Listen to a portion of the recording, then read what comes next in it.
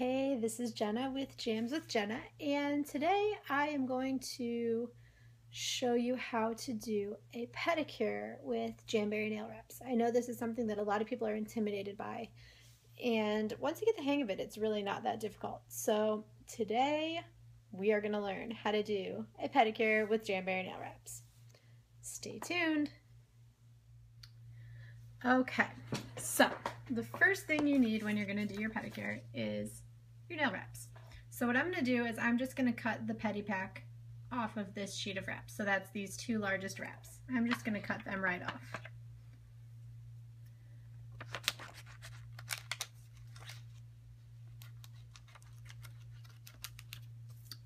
Okay. I know that the second largest wrap fits my big toe, and I use the largest wrap for my other 8 smaller toes. So I'm going to take my orange stick, and I'm going to kind of fold the plastic and use my orange stick to just pick up the edge of the wrap. Alright, and then I kind of just roll the stick down to the center of the wrap, make sure it's stuck to the wrap, and then go ahead and just cut it off of there. Alright, so now I have my half wrap on my stick. I've already gone ahead and prepped my toenails with my nail prep cleanser. It's basically similar to alcohol. I'm going to have a hard time getting my foot up here on the desk where you guys can see what I'm doing, so I did that ahead of time. But you want to use either alcohol or a nail prep cleanser to make sure that your toes are not oily and ready to put wraps on. So I'm going to turn on my Jamberry mini heater. You can also use a hairdryer for this. Just like heat up for a second. I love the heater because it's silent. Okay, so you're going to go ahead and heat up your wrap just for a couple seconds with the sticky side towards the heat. We're going to just want it to become soft and pliable. Alright, here's the fun part. Alright, so you're going to just take and stick the wrap to your toenail. I don't recommend doing this with your leg up on a desk if you can help it. Okay, and I'm going to take my rubber pusher and just make sure it's adhered.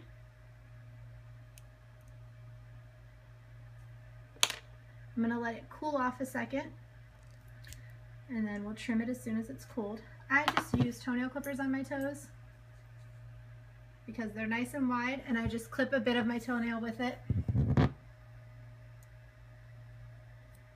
You guys, this might be the hardest thing I've ever done, is a pedicure with my foot on the desk. This might be harder than painting my toenails when I was pregnant. Alright.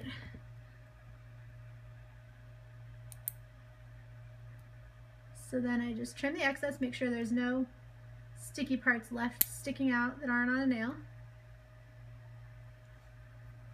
Alright. And the big toe is all set.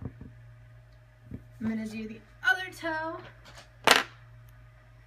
later on. So I'm just going to take that half off and stick it to the other piece of my sheet that's empty, so I can show you how I cut this part. So this is kind of my trick for this whole thing. I'm going to kind of reposition my camera here. Okay.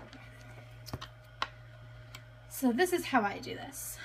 I cut this wrap all the way in half. And it doesn't have to be perfect, guys. Your toenails are probably not long enough to need this whole piece. So what I do next is I cut through the wrap, but not all the way through the plastic. So I'm going to cut this into 4 pieces. So I cut all the way through the wrap, but not all the way through the plastic, so that my little pieces are all still stuck on here. Okay, then I will do the same thing with my other tiny piece here.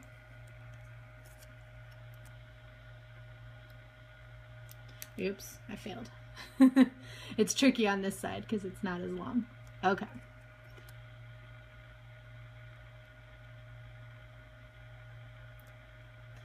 All right. So then what I do is I go back, and I know that my toes, kind of like my fingers, have you know, a curve on either side. They're not perfectly straight across flat.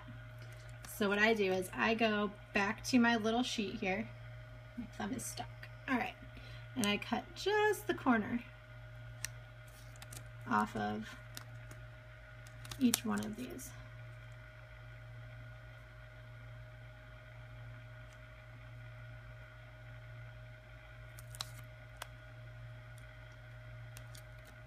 And then that kind of makes it look like it actually fits my toe.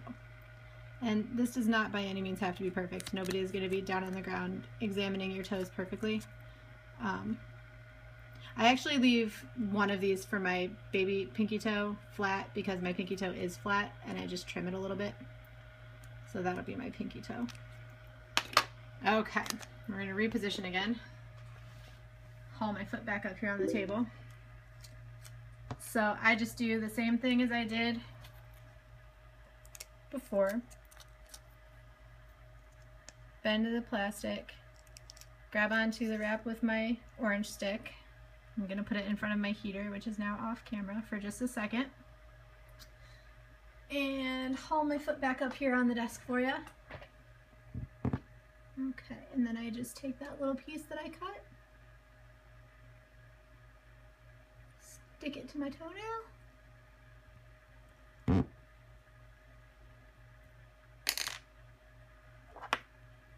Let it cool off just a second. And then I'm going to just trim the wrap down with just the tiniest edge of my toenail. And that's really all there is to a pedicure, guys. It's much easier than it seems. So the next piece I'm just going to bend back the plastic, pull it off with my cuticle pusher, stick it in front of the heater for a second.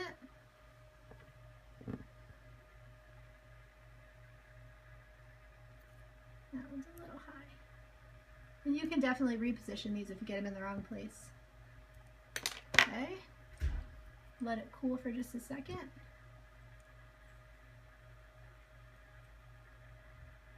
And then just go ahead and trim.